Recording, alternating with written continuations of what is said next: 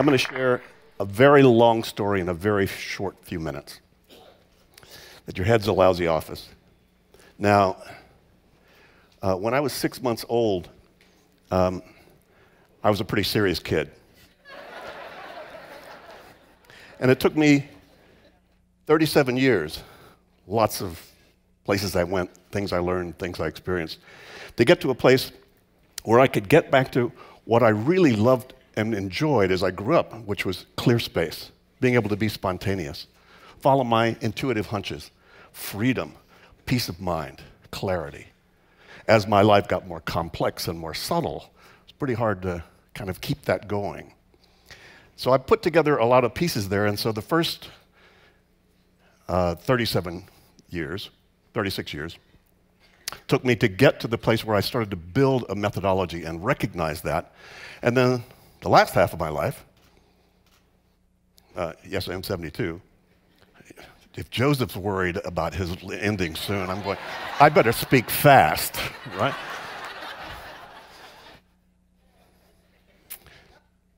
So the last half of my life, I spent researching, testing out, developing a methodology, and then spending thousands of hours, quite literally, one-on-one, desk side, with some of the best, brightest, and busiest people on the planet, applying this stuff and watching what happens when you apply this methodology. So let me back up a little bit and give you, especially those of you who are not necessarily familiar with GTD or the Getting Things Done methodology, as I describe in the book. Let me ask you a question. How are things in your head office? Where is your head office? Most of the people on the planet, this is their head office, and it's a crappy office. Most of the people are trying to manage, remembering, reminding, prioritizing, and understanding relationships between multiple things in here. And it sucks. It doesn't work that way. Your brain did not evolve to remember, remind, prioritize, or understand relationships between things. Your brain evolved to keep you alive on the savannah and in the desert and the jungle by looking at current reality, using long-term history and pattern recognition. Oh, that's probably a tiger. A thunderstorm's coming. Baby's crying. Yeah, and you're doing that right now, by the way. And very few computers can't even come close to what you're doing right now. And yet you go to the store to buy lemons, and you come back with 6 things and no lemons. What happened? You tried to use this as your office. And new cognitive science has now developed, has now proven how many things you could hold just in this office and manage, remembering, reminding, prioritizing, and appropriate relationships between them. Guess how many things before you start to sub-optimize your cognitive function? They used to think it was 7, plus or minus 2, but that was before email and texting, I guess, and Facebook and Twitter. 4, that's it. You add any more than that, you'll be driven by latest and loudest. So I uncovered this principle on the street, working with people and working with myself, 30 plus years ago. And now the cognitive scientists have basically validated your head's for having ideas. It's brilliant at that, but it's absolutely terrible for trying to hang on to them. Do any of you have anything on your mind, by the way? Yeah, well, the problem is, if you lived in the jungle, 4 things is probably enough. Yeah, we live in a jungle. It's just this. Right? Give me 10 minutes of when you're back at the ranch. What are you're going to deal with 3 emails. You just, oh God, those are ugly. I don't want to have to deal with those things. Oh my God. And then your boss dumps the problem on you you're going to have to solve. And then you get a text from your daughter. And then a text from your mother. My mother-in-law is 92, and she FaceTimes my wife at the weirdest times. Now, a lot of people would say, okay, well, is there some way out and through this jungle? Yeah, and I steal it from the martial arts. If you had mind like water, that is, you had the ability to not over or underreact, but be totally present with where things are and stay clear. Yeah, that's the way to get through it. Mind like water. See, if you're taking one meeting to the next psychologically, or you're taking home to work in your mind, or work to home in your mind, that's not mind like water. You need to be fully present. You need to be there. Now, people would say, God, if I had more time, David, I could relax and I could get there. All right. It's a good thing you only have 24 hours. Right? If you had 26, you'd have 2 more of what you got. Right? You don't need time. By the way, how much time does it take to have a good idea?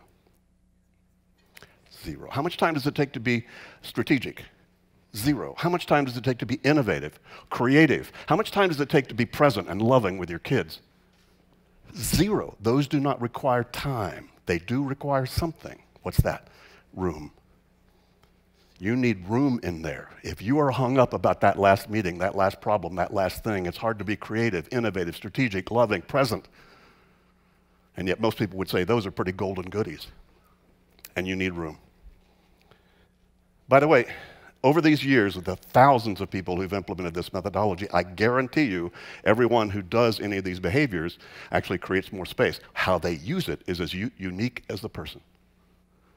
Right? What if you had nothing pulling on your mind right now, folks? Absolutely zero pulling on, tabula rasa. It was totally free and clear. Well, how would you use that? A lot of people use it to just be more creative. A lot of people use it to be able to see a longer horizon instead of down in the weeds and wrapped around the axle so tight. A lot of people use it simply to be present. You know, some of the most dramatic testimonials we've had over the years are parents who say, oh my God, for the first time in my life, I watched my daughter play soccer without my smartphone.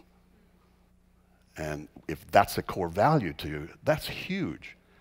Now, that's a healthy place to be to begin with, but it's also highly functional. This is not some namsy-pamsy, meditative, sitting on the hill kind of stuff. If you're actually present, that's required if you're going to engage in high-performance behavior. If you want to be a knowledge worker ninja,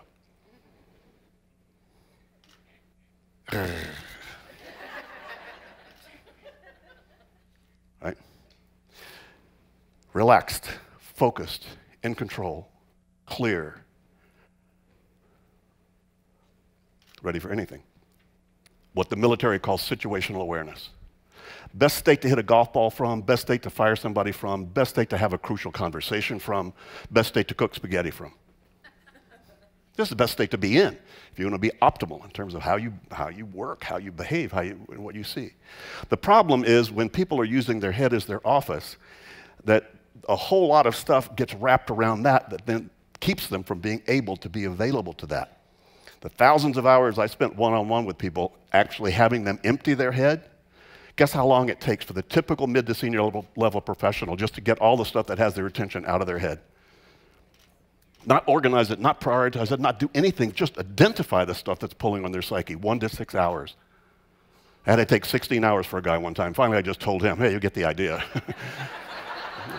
He wasn't stupid. He was the chairman of 2 companies. And a lot of people say, well, gee, David, yeah, that's information overload. No, it's not. If information overload was the problem, you walk into a library and die. As soon as you connected the web, you'd blow up. As a matter of fact, one of the most information-rich places in the world is one of the most relaxing places in the world.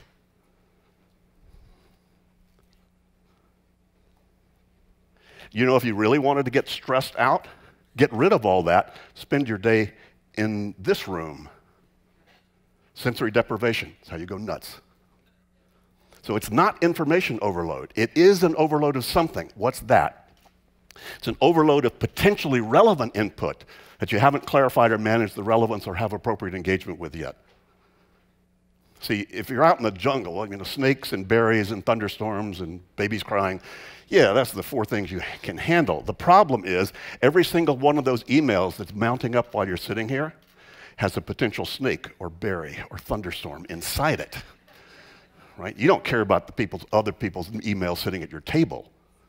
It's the stuff that's landed into your ecosystem about which you still need to identify it, capture it, organize it, manage it, figure out some way to appropriately engage with it. So I was teaching how to kind of do this years ago. I was in Boston, and I had a psychologist, or a cognitive scientist, actually. She came up, she says, David, you know what you're talking about? You know what you're doing? You know what this is? I said, no, what is this? She said, distributed cognition. I said, you mean write it down? She said, well, that's another way to say it. You know what she called this? Cognitive artifact. Oh, that's some cocktail party conversation. But this was back in the early 90s, and since then there's been a whole science that started to understand what we can do and what we can't do in terms of our cognitive capabilities, in terms of what that's all about. And what they've discovered is that your brain really functions extremely well in the present, looking at things and in an external environment. It does that brilliantly, very, very good. So it depends on sort of something being out there. And then your brain can, how many of you have ever gone up to a whiteboard or an easel pad and taken notes during a meeting? Then you understand that you needed to have those out of your head so that your brain didn't have to keep remembering them, right? And that automatically improved, your conditions in that situation and your intelligence and your creativity. So again, we've all sort of experienced this, but understanding this now is a science. The problem is most people have that stuff banging around in their head that has no sense of past or future, and most people are walking around thinking about how they should be thinking about what they should be thinking about, how they should be thinking about what they need to be thinking about, how they ought to be thinking about what they ought to be thinking about, and they never actually finish the exercise. They just walk around in angst.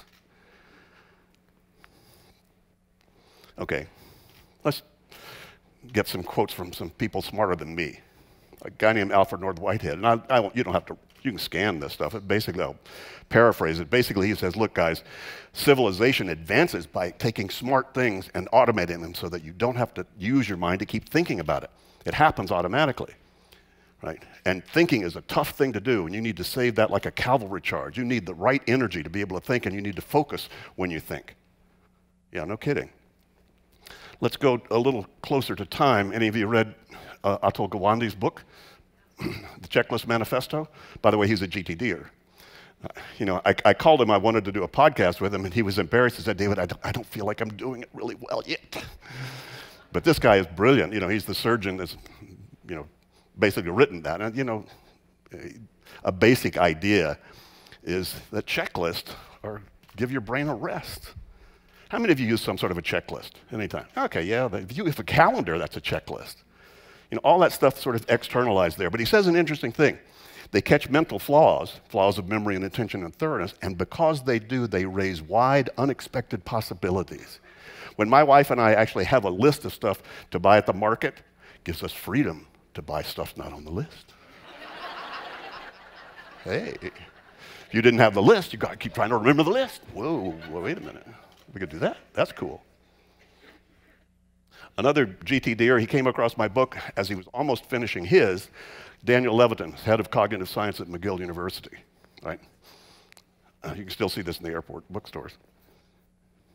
He said he was almost finished with his book before he read mine, and he freaked out, ran to his publisher and said, oh my God, do I even need to write mine? Believe me, I'm glad he did, because there's a lot of really cool stuff in there. But, he basically popularized the idea, look, guys, you need the external brain. Your internal one sucks, basically. Another very smart guy. This guy is a psychiatrist and a physician and a major researcher in cognitive science, and he spent 2 or 3 years studying 650 plus research projects about how the brain works and how it doesn't work, and curated all that into this fabulous book. And it's a lot about how the mind doesn't work. He's got a big rant out there, by the way, about social media and how the kids are getting addicted to it and what that's happening to their brain. He's not anti-technology, but it's a cautionary tale, believe me. Great book, tons of stuff, tons of information in there. And, come on. This is common sense. But there's the big result of all of that called, look, if you want to be present, you've got to do what you need to do to stop that noise and that static. And he's got lots of great data about that. I had lunch with him. He's a Belgian. I had lunch with him. And he said, fascinating, because he just then read my book, and he said he'd spent 30 years in academia and research coming up with the same conclusions I'd spent 30 years on the street coming up with. So he was sort of fascinated by that. So we're good buddies now. These guys flew out to meet me when I was living in California because they were wondering how come I had come up with all of this. Roy Baumeister is probably one of the premier cognitive science researchers at the University of Florida. Written many, many books, written tons of papers about all of this. And if you've heard decision fatigue, that's where this comes from. In other words, your brain only has a limit to how many things it can decide and be doing before you burn it out. It's like a muscle. And they were fascinated how I'd come up with all this stuff that they'd also come up with in their research. And a very interesting thing there was that Roy, in a lot of his research, found that your mind actually, you don't have to finish the stuff that has your attention, but what you do have to do is park the results in some place you trust you'll see at the right time. and then the unconscious lets it go. Another vote for the external brain. And these two guys showed up, and they went, by the way, David, we read your book, we got all inspired, and they spent a long time creating a huge research project on the science behind why getting things done really works. And it took me 5 times to read their 26-page white paper. By the way, this paper was peer-reviewed in the Journal of Long-Range Planning, I believe. And these guys are brilliant. They really are. And it took a long time for me to really understand sort of everything that they were saying, but just some of the basics of that is that basically, if you try to keep track of those stuff, it just overburdens the brain. And this is just research that they found and tested a whole bunch of things in that way. And the brain, this is fascinating to me. The brain's an intrinsically active medium where patterns are always in flux. As such, it is poor at keeping track of unchanging details. The passive media of paper or hard disk are much better at storing information in an invariant way so that you can be sure that what comes out is exactly what you put in. I know to some degree this is a big duh, but very few people are really doing this. I mean, truly, so that there's nothing on your mind. By the way, having nothing on your mind, even when you're buried with stuff to do, is a very delicious place to operate from. By the way, the fascinating thing about this is Francis Heiliging. I'm living in Amsterdam now, so I'm starting to learn a little Dutch. His expertise was insect behavior. Have any of you ever seen 2 ants in your kitchen and in an hour you had 1,000? How does that happen? Well, what happens is worker ants are programmed to go find food. If they find food, they're programmed to take it back to the nest. But if they find food and they're taking it back to the nest, they're dropping pheromones all along the way. So the next ant shows up and goes, pheromones. Ooh, pheromone trail. Yo. And they're out there getting food, dropping more pheromones as they come back. Food runs out, pheromones run out. Ants are no longer there, right? How does that happen? Well, they're dumb, they have no memory, but they are highly effective. Why? Because they've been programmed to do a certain kind of behavior when they run across a certain thing. Okay, how many of you have ever taken work home that you had to bring back to work the next day? You had to review it, you had to look at it or edit it or something, but mission critical, you do not forget this. Oh my God, what strategies did you employ the night before so that you could be sure you would not forget the stuff in the morning? Ever put anything in front of your door? For this, you got a college degree, huh? Hey, what a sophisticated piece of self-management technology you have installed in your life. Actually, it is. You know why? The night before, some part of you was smart, sophisticated, and savvy enough to realize that whoever was going to try to go through the door in the morning may barely be conscious of it all. What the hell is this? Oh, God, I've got to take that with me. Oh, right. What a class act. Dumb, no memory, but highly effective. See, it's the really smart, intelligent people that know you're only smart and intelligent at random moments. And when you are smart and intelligent, you come up with smart, intelligent things that you park the results of that in places that you can be kind of thick and dumb and you do smart stuff. Not kidding. Not kidding. Okay, there is a methodology where you could, see the trick is to get, what do you need to put in front of the door of your mind, not just the door of your house. What do you need to, how many of you have looked at your calendar in the last 3 days? You put something in front of your door, right, that help you locate in space and time. So you're already doing these behaviors. You just may not be that conscious of why those work. And when you start to work them, you can do them, even much better. So there is a methodology to apply that actually gets this done, right? The 5 steps, the knowledge worker ninja, right? First of all, you need to identify the stuff that has your attention. You need to make some decisions about what it means. You need to park the results in a trusted place that you review and step back and reflect on a regular basis so that you engage with trust. This is how you got your kitchen under control when you found it out of control.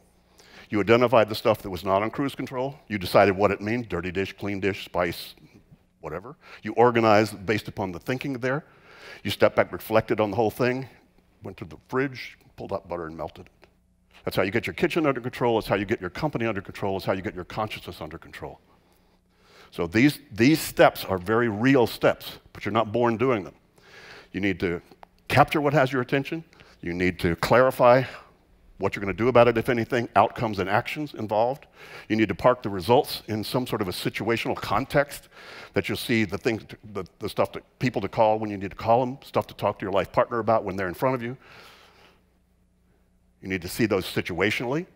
Once you do that, you need to then step back and take a look at the larger gestalt so that you're making trusted decisions about what you do. And then you keep doing that as habitual behaviors. This making sense? It's just advanced common sense, but very few people have really, really done this. But I guarantee you, folks, that if you really do this, if you really start to implement this distributed cognition set of best practices and behaviors, if you haven't done it before and you start to implement it, hang on. Fun's coming.